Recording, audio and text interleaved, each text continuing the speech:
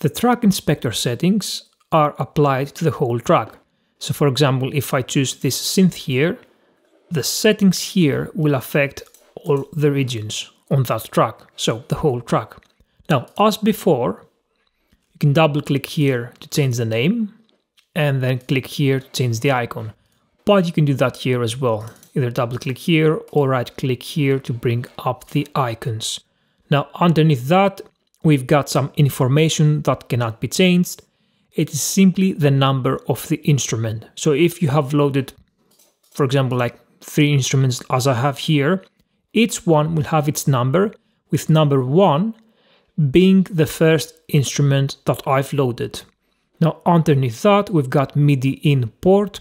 Now you can select your MIDI port here, off, all, and internal and remote. Now that will route your input for the musical typing keyboard. Remember, Command and K.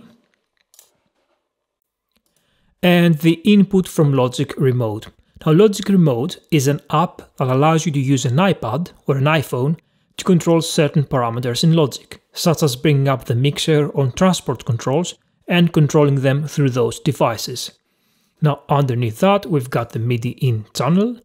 So per MIDI device, you get 16 channels. So this is where you choose the channel that will receive MIDI information. You can have it on all, and it will receive from any channel. Now MIDI out channel is the same, but for output. So you choose the MIDI channel for the track output, either all or any of the 16 available ones. Now underneath that, we get freeze mode. Now, let's say that you are working on a very heavy project with a lot of channels and lots of plugins. Now your CPU may crumble, and you will be getting a pop-up message asking you to change the buffer size. Now a great way to get some of that strain off the CPU is to freeze some channels. Now when you freeze a track, Logic essentially bounces it down to an audio file. Now let's bring up the freeze button.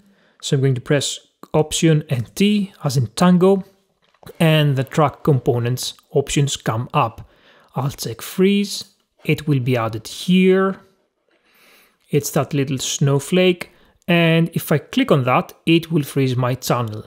Now as you can see, we've got 2 types of freeze. We've got the source only and the pre-fader. Now let's do both. So I've got some plugins here on both of these. So let's do source only, pre-fader, that works fine. So I'm going to click on that little snowflake. Let's do both and then hit space to freeze them.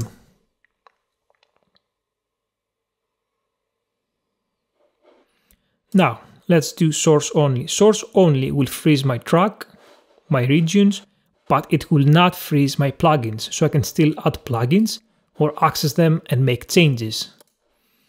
Now, pre-fader will freeze my tracks as well, so I can't move them. I'll get this message, current track is frozen, and the plugins as well, so I can't access them.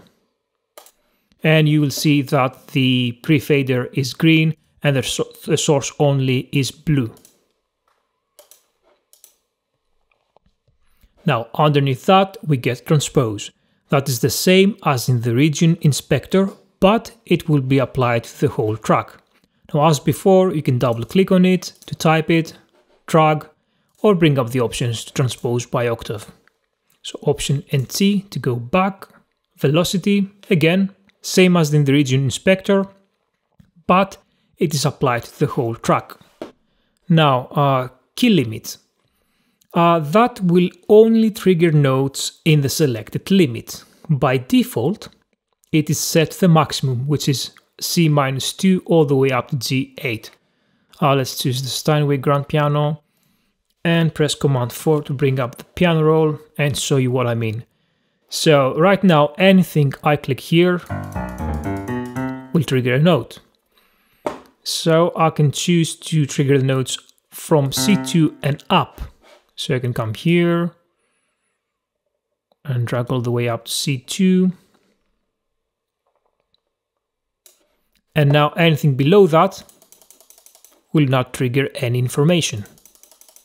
Only from C2 and up. Okay, let's go back. Option and T. Velocity limits. Now this allows you to set the minimum and maximum range for your velocity. Now if you have a region that has nodes that are outside of the velocity I have set here, then they will not be played back.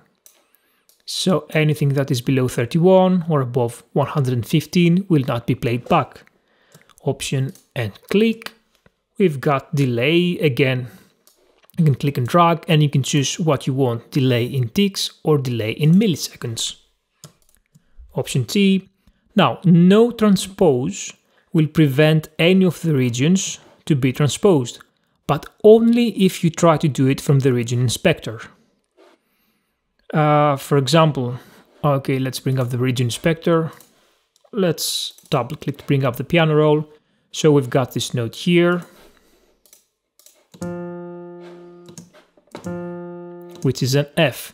If I transpose it here, you can hear that it changes.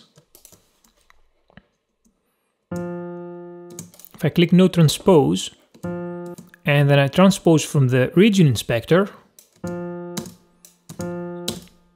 you can see that it has no effect. If I take it off, it does work. So let's go back. And no reset has to do with MIDI reset messages that are being sent. So if you're using MIDI controllers in a non-musical manner, let's say a mixer automation, then this can be quite handy. So if you open your preferences, so that is Command and comma, then go to MIDI and then go to reset messages, you get a list of all the reset messages once you press stop in Logic. Now, staff style might be confusing for my UK friends. This is stave in the UK, is where you choose how the notes would be displayed in the score editor. So depending on what you choose, you will have a different clef. And then underneath that, we get the articulation set. This has to do with software instruments that you can change, and you can change their articulations. Now, by default, in Logic, you get the studio horns and studio strings, and you can check whatever you want. And you can also set up your own for any third-party instruments that you use. So that's for MIDI.